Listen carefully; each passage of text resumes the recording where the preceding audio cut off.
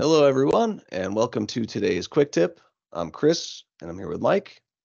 And today we'll be talking about automatic spot color replacement in Ergosoft.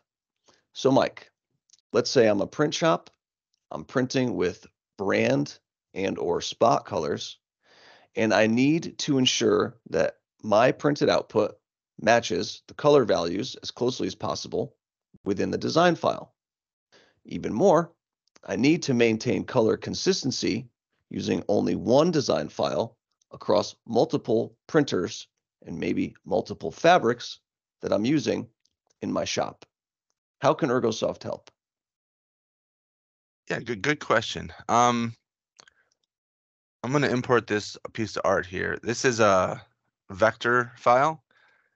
As soon as you import your file into Ergosoft, it looks at your name color library and it looks at the named colors in your file and it matches them up and it replaces the colors that are in your file. So for instance, I have this image selected. On the right side, if I go to replace spot colors, you can see there's Ergosoft gray and Ergosoft red. That is the top and bottom part of the jersey.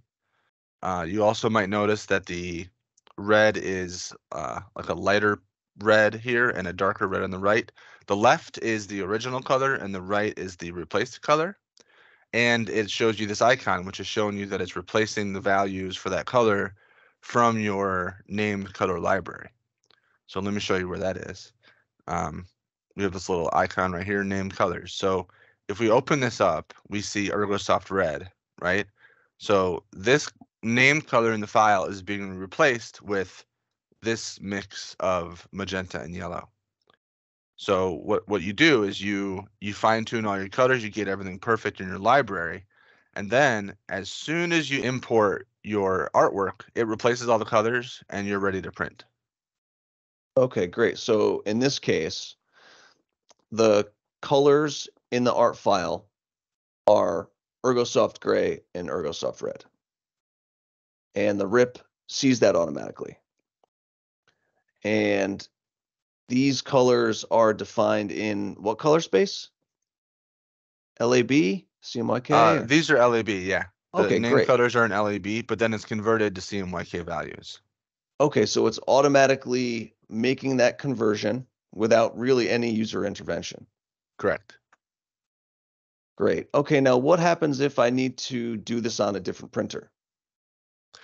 Sure, yeah. So if we use the same artwork, and I have two printers set up here. So if we switch over from printer 1 to printer 2, you see we have the same file, we have the same colors on the right here. They're both being replaced still.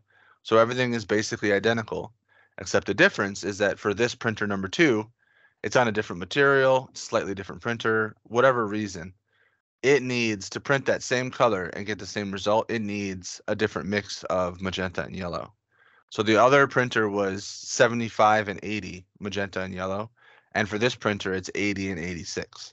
So they're very close, but it allows you to very closely fine tune your colors for each of your printers. So that way you know that you can print this image on your different printers with your different libraries, but get the same output across all of your printers. Wow, that's great. Okay, so to review, automatic spot color replacement in Ergosoft makes it very easy to print with brand and spot colors.